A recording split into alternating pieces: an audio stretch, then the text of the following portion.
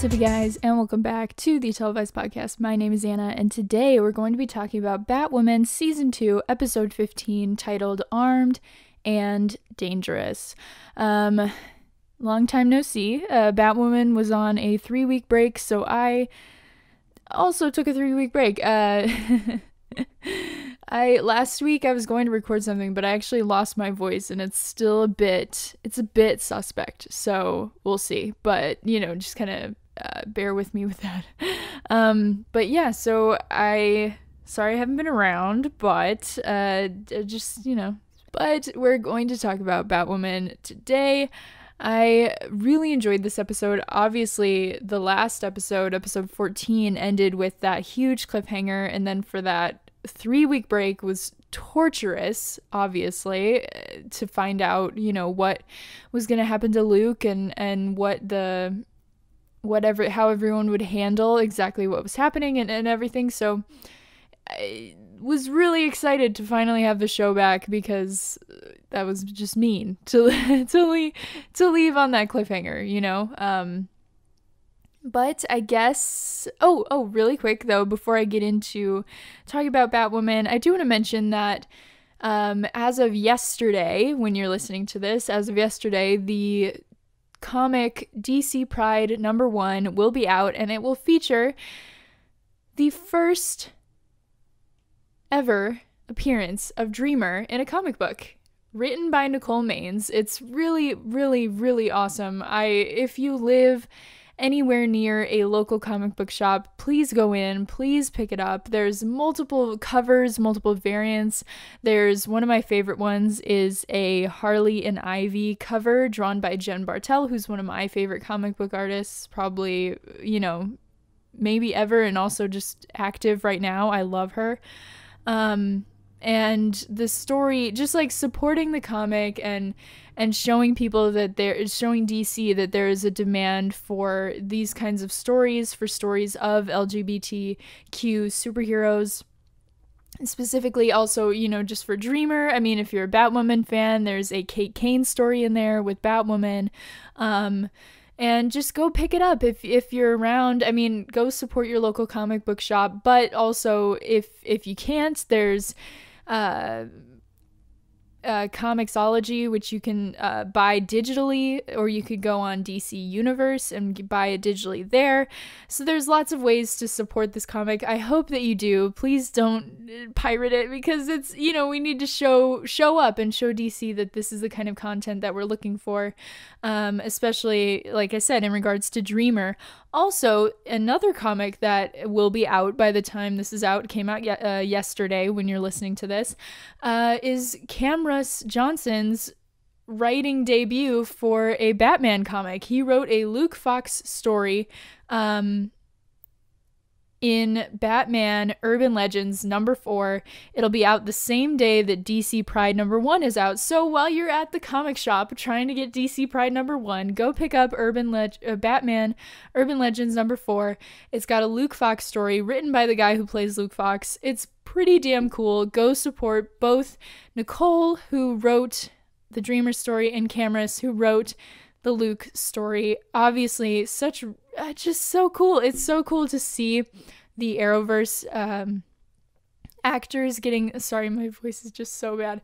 The Arrowverse actors getting involved in the comic book world and the writing world, and getting so involved in their characters. And it's just so cool, because obviously, I mean, Dreamer and Luke, like, those characters are the future, at least it feels like to me, the future of the Arrowverse and the future of DC Comics.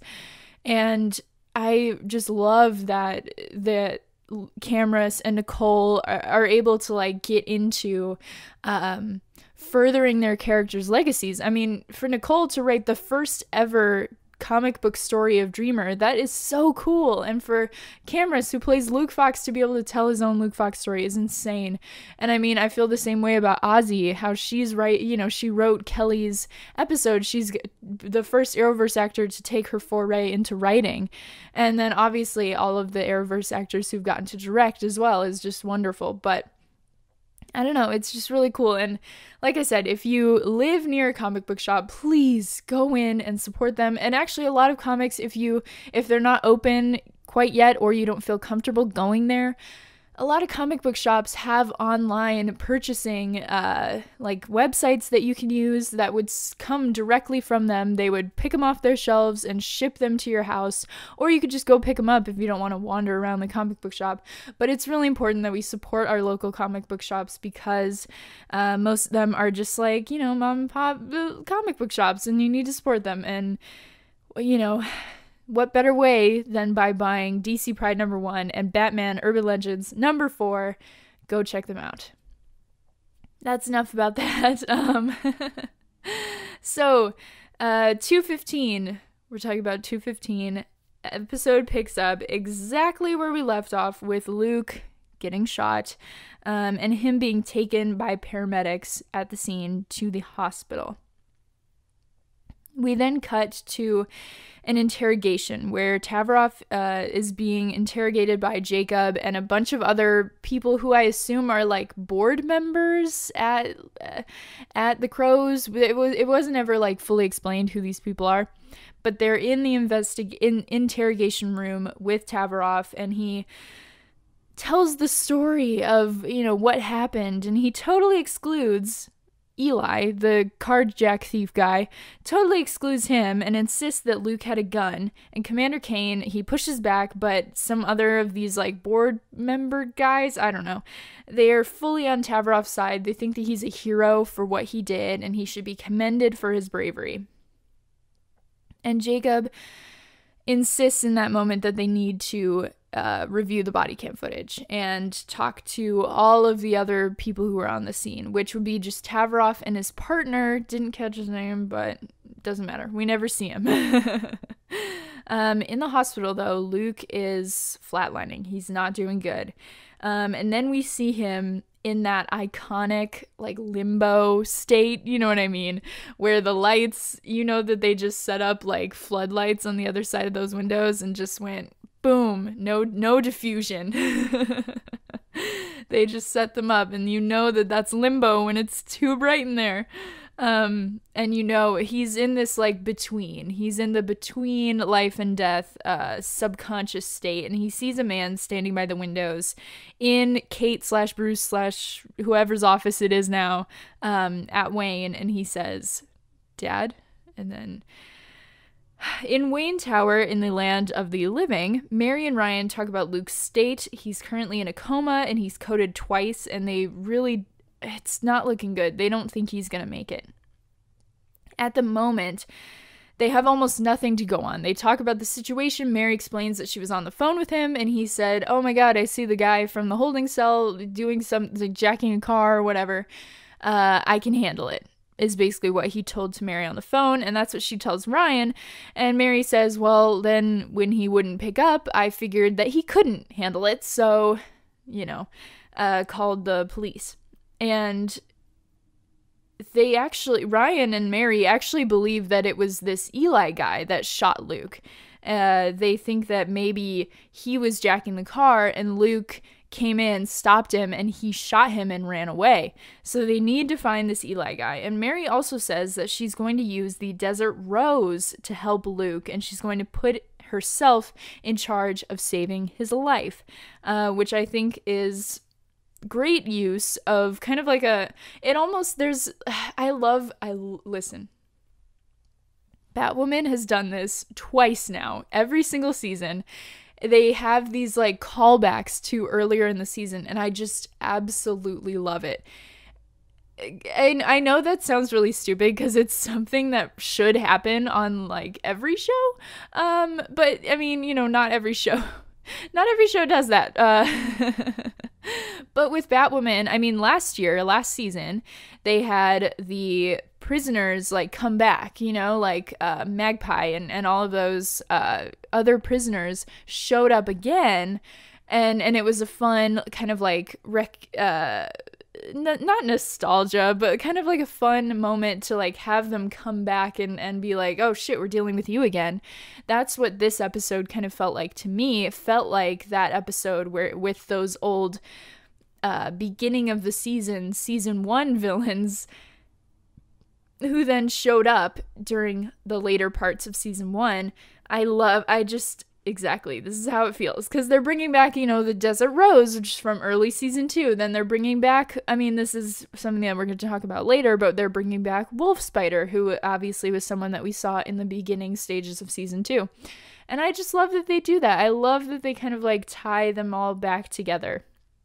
Because I think some shows treat the beginning and second halves of their seasons like they very much take the like 2A and 2B kind of to heart, and they don't really connect them in that way, but I just really appreciate that. I love it. It makes me think of like on Brooklyn Nine-Nine when they'd bring in the Pontiac Bandit all the time. Like I love recurring villains, and I love recurring characters that kind of like pop in here or there, and Wolf Spider feels like that for me. He feels like a Leslie Willis kind of Livewire situation, which is really fun.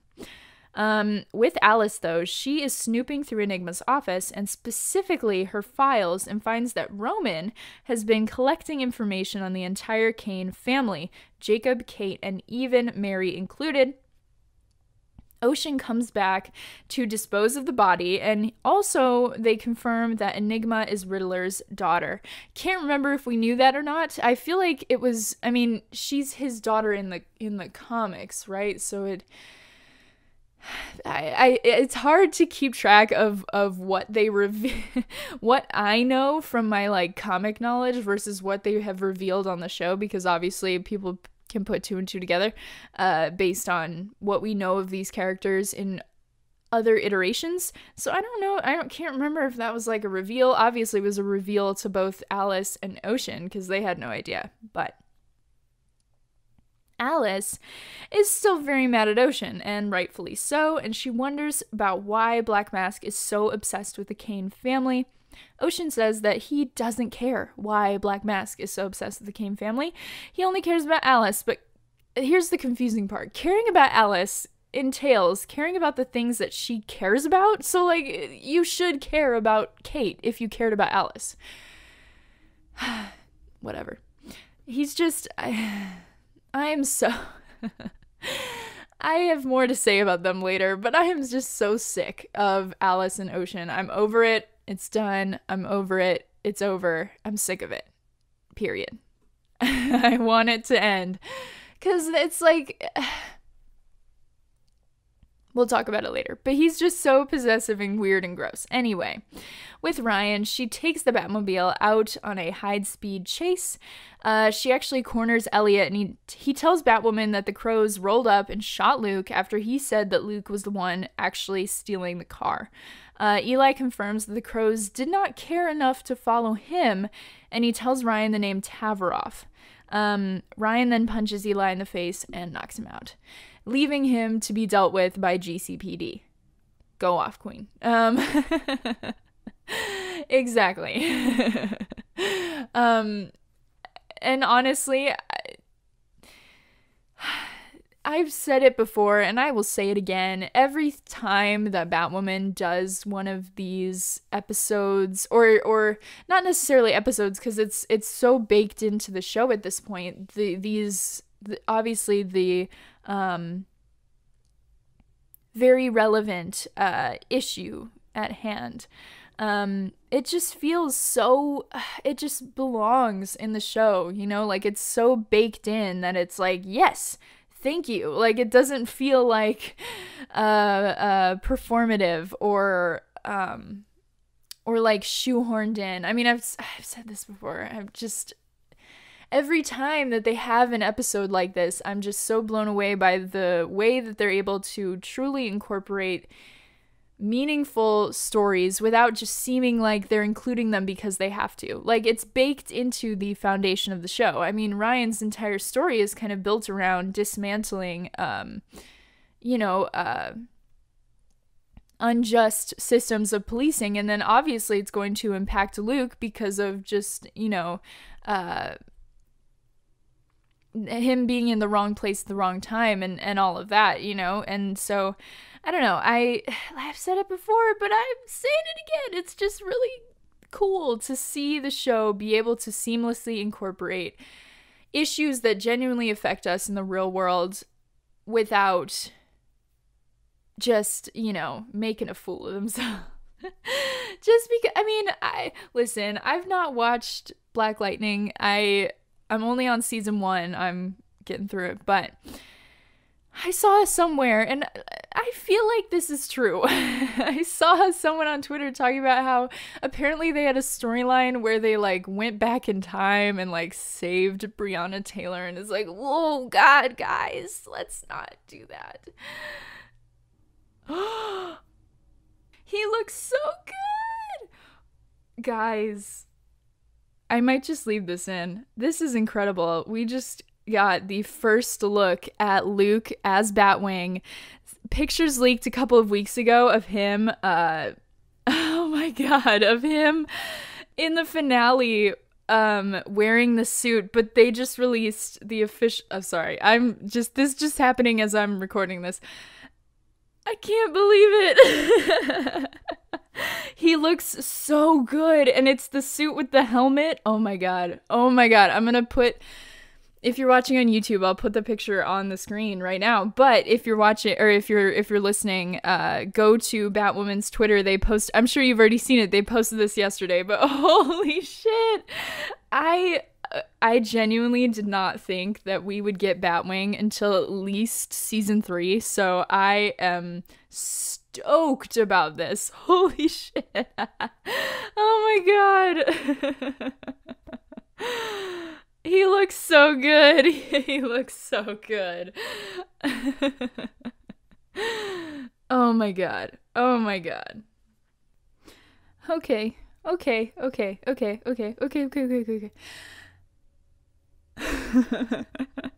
I can't believe that just happened.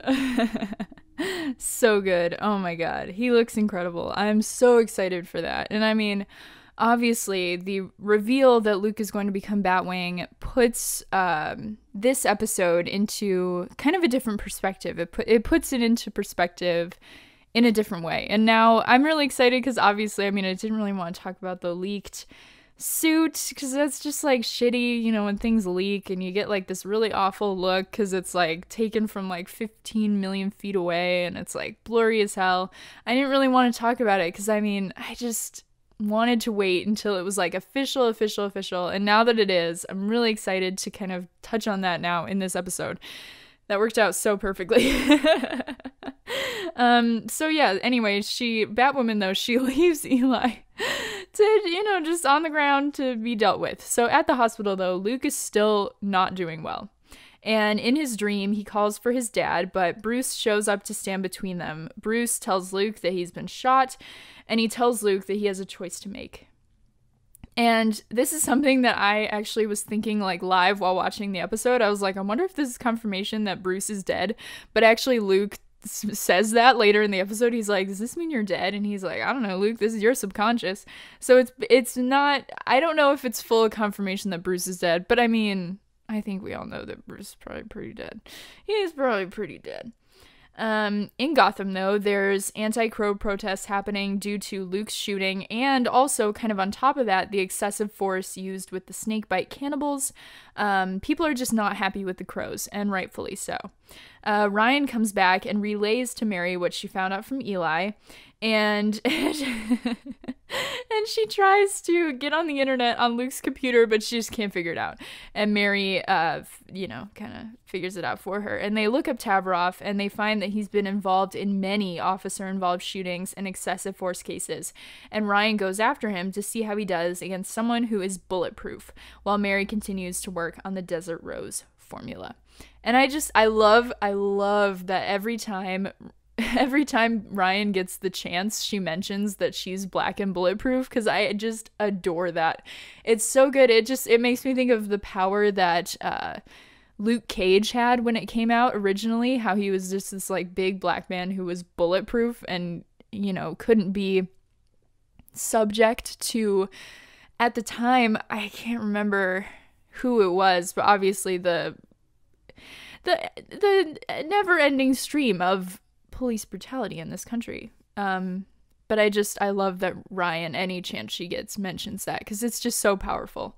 And I love that now Luke is also going to be bulletproof. It's just so cool. Oh my god. So Alice shows up at Wayne Tower, and Mary has to go deal with her. Mary tries to scare her with a taser, but Alice is not fazed. And she also, it seems like she gets cold feet when it seems like she might be asking Mary for her help. Mary says, and why am I supposed to care about her, when Alice is like telling her all about Cersei and like the things that she's doing with Black Mask. And Alice kind of just like, she looks conflicted, and you could see like 6 different emotions like pass by her face in an instant. And then she says, you're not supposed to care about her. Goodbye. And Mary pushes though. She follows Alice and she's like, look,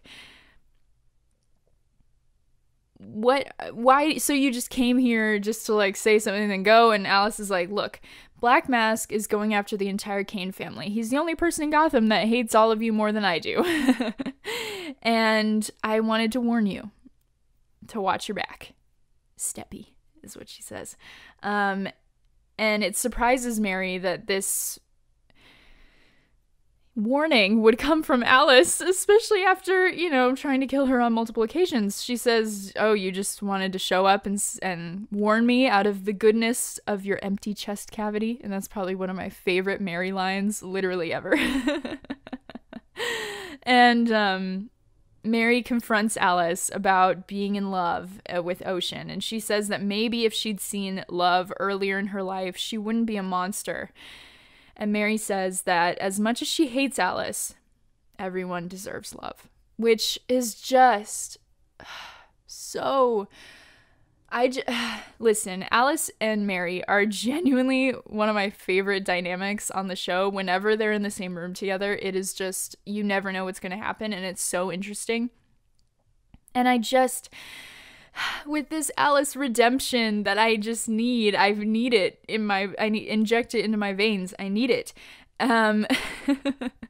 With this on the horizon, hopefully, like, please, fingers crossed, I can kind of see Mary maybe, having that kind of soft spot for Alice and maybe kind of understanding her, especially maybe if Alice opened up to Mary about how Enigma and Sophia changed her in the ways that they did, and how they, hardened her and turned her into this, like,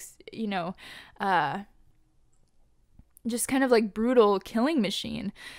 I wonder how Mary would react to that. I wonder if Mary would see Alice as more of a victim and less of a monster. I just wonder, and I hope that we can see that, especially once Kate's back. I mean, in the promo for next week, Kate is back. They obviously succeed somehow in getting her back.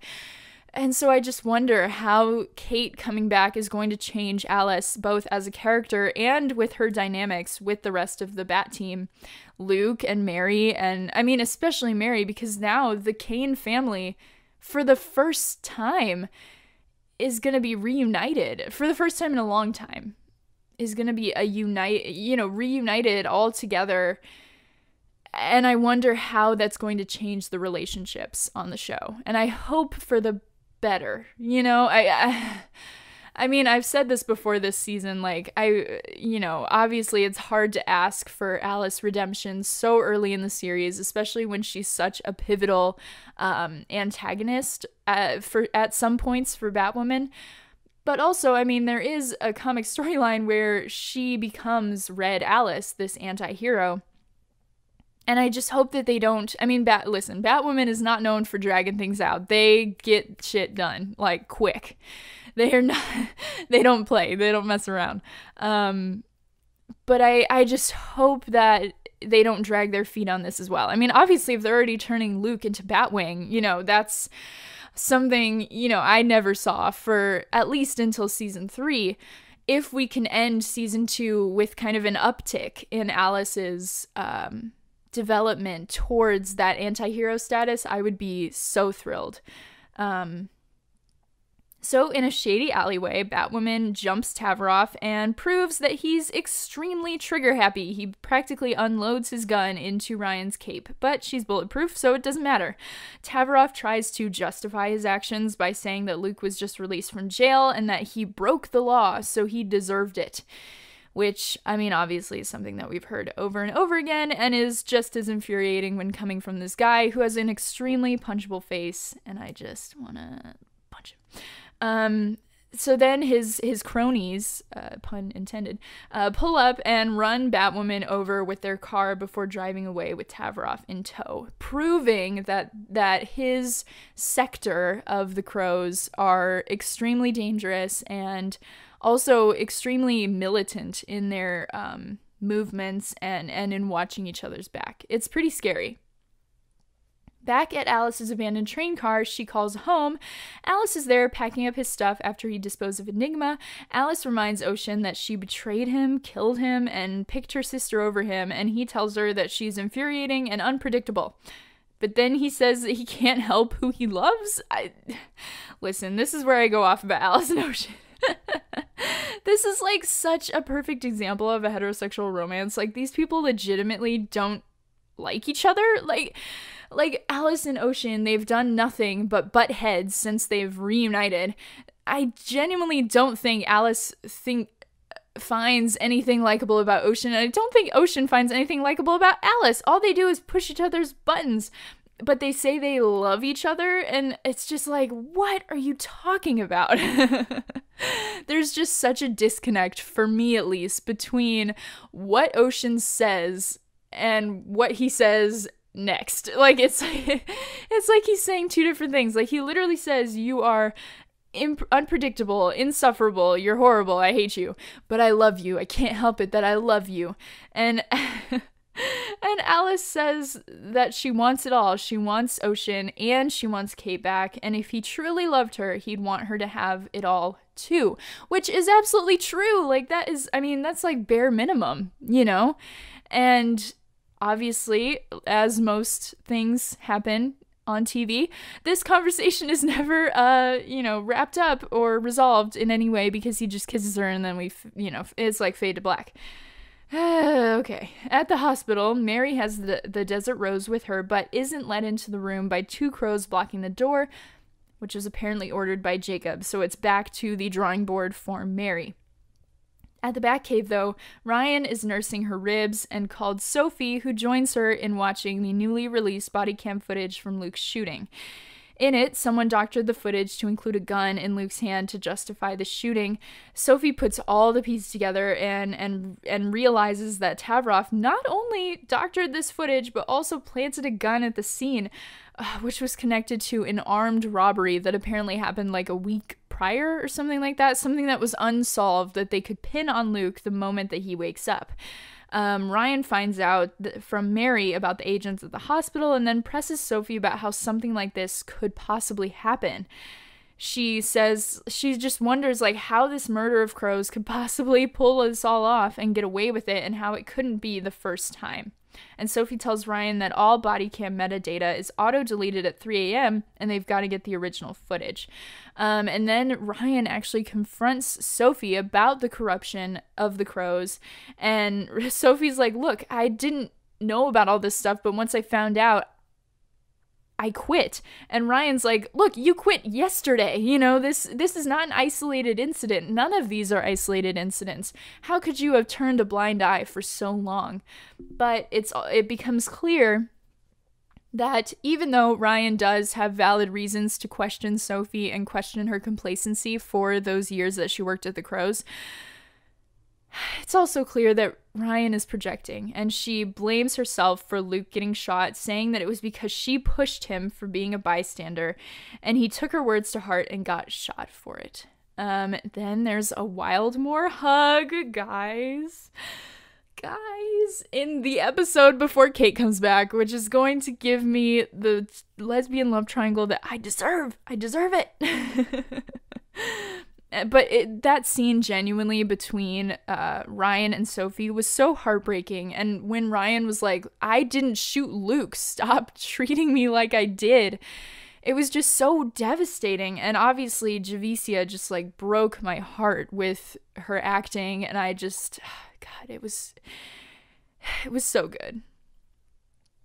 At the hospital and in his dream, Bruce tells Luke that he's basically between life and death, and he's got this choice to make. Choose between life or death.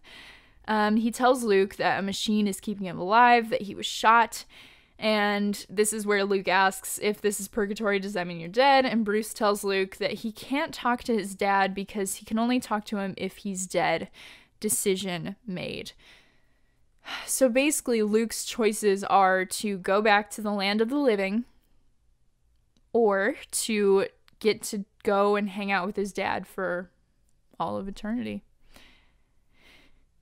So at the Crow's office, Sophie confronts Jacob. Sophie pushes Jacob to re-examine the case, especially after vowing last season to weed out corruption from the Crows after they found out the truth about Lucius Fox's murder. And she's like, look, we can't let people get away with 2 different Fox cases, having corruption behind them. We can't let this happen again. And Sophie brings up this old, rape case that she had, and where there was this rapist that they caught, but there was all circumstantial evidence, and there was nothing that they could do to really put him away. But then all of a sudden, at the last minute, this airtight evidence just showed up. And Sophie says, look, if it can appear there, it can appear here. And she says to Jacob to open your eyes before anyone else has to die.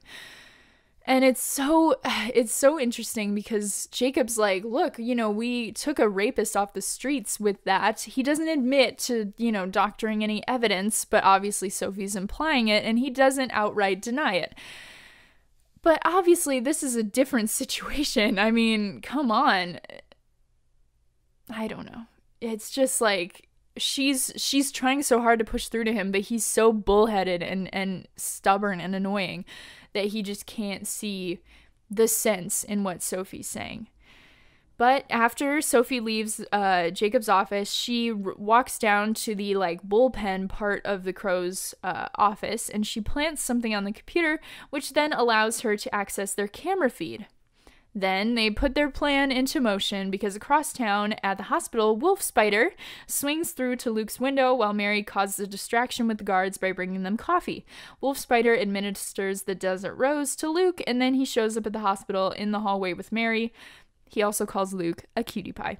Love that. And that's what I mean. That's what I was talking about bringing in these characters from the beginning of the season to really just tie the two ends together, bring everything together. I love that they made Wolf Spider an ally, because obviously he was someone that they were looking to take down, in his original episode. But I just adore that they were like, yeah, this guy's pretty cool. We could use his help. So in his dream, though, Luke is fading because the land of the living is pulling him back because the Desert Rose is working. And Bruce tells him, you're about to survive, my friend. But Luke still potentially has a choice, but not if he waits for much longer. And then we're pulled away back to the Crow's office, where Jacob confronts Tavroff about his use of excessive force, pressing him about how Luke could possibly go from an above-board model citizen to GTA bank robber overnight, and about how killing the cannibals wasn't the only option, considering they've got an entire armory that includes non-lethal weapons. And obviously Tavroff has every excuse in the book of if we investigated every time a gun was fired, we'd never get anything done. And Jacob's like, look, I'm just saying that you don't have to kill people all the time, And basically Jacob makes I was surprised. Maybe I don't have any faith in Jacob Kane, but I was surprised that he made the decision to suspend Tavroff, but he does not take that for an answer because he knocks Jacob out with the back of his gun. In the Crow's data bank, Ryan searches for Luke's original body cam footage, but apparently there's just so much footage under Tavrov's name that it's impossible to find Luke's recording in the short time they have, because of course it's not sorted by date. But also listen, I know this is a show where a woman puts on a bat suit and runs around and saves the day, But didn't they say that they delete all the metadata at 3 a.m. like every night? Or is it like a weekly thing? Like, is it like, oh, here's the week's worth of metadata? Or is it like nightly? Because the shooting just happened. Like, you would think that there wouldn't be enough like time to have elapsed for that much body cam footage to show up. Anyway, it doesn't matter. I'm not going to question it. While they're trying to do that, Sophie sees the commander being kidnapped on the security cams, so Ryan is left to choose between saving Jacob and getting the original footage to clear Luke's name. Tavroff has Jacob in a conference room with his murder and sees the snakebite tracks on Jacob's arms and pulls out 3 boxes to give to the commander. Tavroff says that Jacob was going to turn them all in and that this is the only way, and when the lights go out and Ryan takes out the entire murder of crows. Tavroff is the only one left and Ryan says, lights. I wanted you to see this. And I think she was talking to Sophie. I mean, who else is she talking to? I mean, she could be talking to Jacob, but I assume that Jacob's not the one that turned on the lights. Sophie had to be the one to turn on the lights, right? Right? I mean, so was she showing off for Sophie? I love that. Anyway, she takes him out and then unties the commander and confronts him about his lack of code. And she says, I burn it down. Or no, she says, either burn it down or you're just as bad as them. Which, go off. I loved this moment for Ryan as a character. The moment between choosing to clear Luke's name or to save Jacob Kane, someone who she feels, and really he is responsible for letting the corruption slide at the Crows for so long, letting Ryan get convicted, letting Luke's father get killed, letting Luke get shot. Some guy who, just has a laundry list of awful, awful things, attached to his name. And she chooses to save him rather than to get the footage to clear Luke's name. And I think that was such an important character moment for Ryan, especially after, a couple of episodes ago, Ryan letting Alice get taken by Cersei. I loved that they showed that she could put her own personal vendettas and personal feelings aside in order to do the right thing, to save a man's life, no matter who that man is. I love that they showed that growth for Ryan, and I think that's really cool. Because like I said, I've been talking about it for the past couple of episodes about what makes a hero, and about how Ryan is a really interesting hero because she's not necessarily a conventional Supergirl type of hero where she hadn't been keen on saving people who she really didn't think deserved to be saved. And maybe they didn't, and maybe they did, but she was going to draw that line in the sand for herself. But I think it's really interesting that they were like, you know what? Now Ryan is going to be able to learn from her mistakes for these past couple of episodes and grow and change and decide that being a hero is not about picking and choosing who you want to save. It's about doing the right thing. And ultimately, later in this episode, we find out that Ryan doing the right thing, those actions were rewarded by what Jacob ends up doing later in the episode. I think that Jacob wouldn't have done what he did he wouldn't have disbanded the Crows had he not been saved by Batwoman in the way that he was, Even if someone else had saved him, I don't think he would have disbanded the Crows. I think it was Batwoman's ability to connect to Jacob and to say, look, I'm holding up a mirror. These guys are you unless you change something. And I love that. I loved that they took Ryan and they developed her in that moment. They had this huge character moment for her, and then they rewarded her by having Jacob be inspired to disband the Crows. That was such a good writing moment. It was such a cool moment from the Batwoman writers. It was just so cool. So I love that.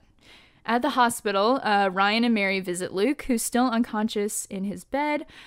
At the Crows headquarters, Jacob sets the record straight to the media about exactly what happened, including how they planted the gun and doctored the footage. He even credits Batwoman for saving his life, which was a surprise to me, even though he's done it before, but just still, Jacob Kane saying Batwoman was good at anything is definitely a shock to me. He says that he started the Crows to protect Gotham from monsters like the man who killed his family, and he apologizes to the Fox family, and he announces that he's disbanding the Crows. Did not have that on my Batwoman bingo card. I had like literally everything else. Currently my Batwoman bingo card, I'm like one away from bingo. Like I had Sophie quits the Crows on there. I had Kate coming back on there. I had Luke Batwing on there. I had so many things on my Batwoman bingo card, but Jacob disbanding the Crows was not on my Batwoman bingo card. I had Jacob getting murdered on my Batwoman bingo card. But that was just, I mean, like I said, it was just such a wonderful moment, not only for Jacob as a character as well. I mean, the Crows, I think he sees as something that divided him from his daughter. Obviously, he knows now that Kate was Batwoman, so he sees the ramifications of how that changed his relationship with his daughter, and especially in the context of, holy shit, that was Kate.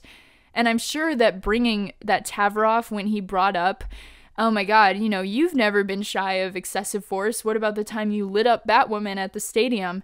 I'm sure that really hit a nerve, and he was like, you know what? No, I don't want to be known for the time that I shot at my daughter, you know, ruthlessly. I need to do something about this. This needs to be fixed. And so, again, I love that. Love that. And I mean, as much as I just don't like Jacob Kane, I just don't like the guy. I think it was a really cool character moment. It's such a wonderful development for him as a character and as a person. At the hospital, Ryan tells an unconscious Luke that they did it. They took down the Crows, and Mary says that the team needs Luke. She needs Luke. And is Hamill Fox back on track? I will never know. I hope so. My God, I want them back. In his dream, Bruce tells Luke that it's not fair, that he has done so much good in his life, but he still got shot, and a whole mess of people out there will be willing to believe that he deserved it just because he's black. Luke then asks what the point is if, despite all the good they put into the world, horrible things continue to happen, and he says that he understands why Bruce hung up his cape, why he left, because it's just too damn depressing to continue on.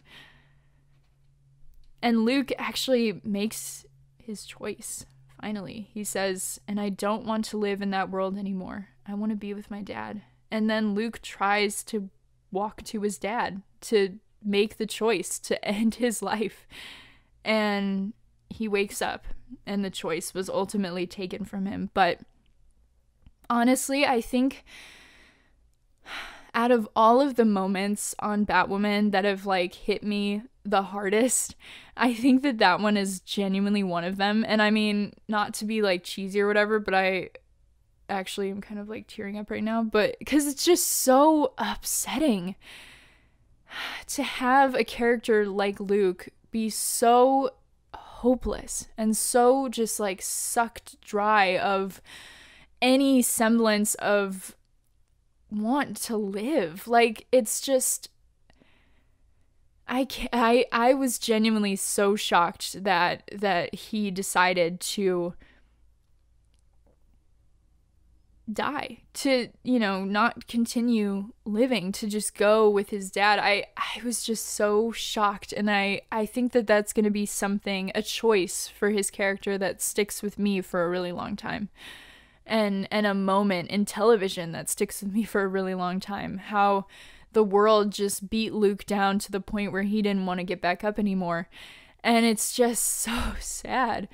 And I think especially when now taking into consideration how he's going to be going forward as a hero in this like crazy armored bat suit, I'm really excited to see how he gets there. I mean, I don't see Tavaroff going away anytime soon. I mean, I know that they arrested him, but I wouldn't be shocked if he were to show up again with some kind of militia as some kind of villain. I mean, not that he wasn't a villain before. Obviously, he clearly was, but I wouldn't be shocked if he got out of prison and had like a rogue militia. It's, you know, and maybe Luke has to take him down. I don't know, but I just... Hearing Luke say that was just so upsetting. And I, as just somebody who really, really freaking loves Luke, I was just like, oh my God. And it's just so sad because obviously Ryan and Mary were there to like greet him with smiles, and his mom was coming up and like he was about to give that all up because he just couldn't take it. I don't know. It's just so sad. But yeah, I don't know. I'm really excited though to see how this informs his transformation into Batwing. I mean, obviously, I think it's going to be a similar vibe to how Ryan feels. Making this black man bulletproof is going to be something very important to his character. And I mean, I'm sure that his life's mission is now going to be that nothing like that ever happens to anyone ever again, and to kind of follow in Bruce's footsteps maybe. And I'm really excited to see how this goes and what path Luke goes down. And I'm really excited, especially to see Ryan and Luke out in the field together. I'm kind of curious if maybe like, is he going to keep it a secret from Ryan and then like, oh my God, he's got a secret identity? Or is it going to be like he's going to take Ryan and Mary's opinions into consideration and really like work with them to get his mission started and to become not necessarily a sidekick, but an active member of Team Bat in the field. I'm just really excited to see where it goes. So as Jacob packs up his office, Mary texts him that she's proud of him. And it just, I mean, like I said, it's such a wonderful character moment for him. Obviously, Mary's words really stuck with him from after the snake bite incident, and I'm interested to see what he does next, especially because, I mean, he's out of a job, Sophie's out of a job. What are these people gonna do? What are they gonna do? I don't know. But Sophie shows up at the office and tells him that he did the right thing, and she says, "Doesn't matter how we get there, sir. What matters is that we do." And that's true. It's so true. In Jacob's car, surprise, it's Alice. She says she needs his help. She says, "I know what you're thinking. Me help you? I've made it my paternal legacy to disappoint you at every opportunity." Even when she's trying to get Jacob's help, she still is going to roast him, and I love that. She tells him, though, that Kate's alive. She tells him that Kate's in Gotham being held by Black Mask, and she says they're going to do the one thing him and Kate never did for her, which is stop at nothing to get her back. And that is it. That is the end of Batwoman 2.15. I mean, like I said, this episode was great. It was heartbreaking and just, I mean, such a great episode. I mean, obviously not... When I say a great episode for Luke as a character, it obviously included a lot of development for Luke as a character. Obviously, what he went through was not great, but... I mean, like I said, I'm just so intrigued to see how he develops into Batwing when that starts. I mean, God, maybe, I mean, in the promo for next week, this is not any kind of spoiler, in the promo for next week, Kate's coming back. She is, I mean, first of all, she's not crispy anymore. Wonder how that happens. But she comes back. Ryan says, "Are you Kate Kane?" And she says, "Let me get back to you on that." And we finally get to see Wallace Day's Kate Kane on screen. Actually, just about a year after they announced that they would not be recasting Kate Kane. That's so crazy. But I'm just so intrigued to see how Luke goes from, you know, point A to point B, wanting to die and then choosing to live and be a hero, you know? And I'm just really excited to see exactly how that goes down. And I wonder too if Kate might give him his blessing. Kate might give him her blessing. I don't know. We'll see. I'm just so excited. I mean, God, Batwoman is just so good. It's just so good. Guys, it's so good. And I know you know, because if you've made it to the end of this podcast, then you know that it's good. But it's so good. Oh my God. Anyway, yeah, that's all I've got for this week. There's only a couple more episodes of Batwoman left. There's 18 episodes total in this season, so there's 3 left. I'm really excited to see what happens. I can't wait. And then obviously coming back next season with season 3. It's gonna be so good. Oh my God. I can't wait. Oh my God. Anyway, that's all I have. If you enjoyed this episode, let me know. You can tweet me at televisedpod. You could leave me a comment in the comments below. Let me know what you thought of the episode. Let me know your theories about Batwing. Let me know your reactions to the Batwing suit. Obviously, that was kind of crazy, just like, you know, happened while I was doing this. But, yeah. Anyway, let me know what you think. You can rate, like, share, subscribe, do all the things. And I will see you guys next week. Bye.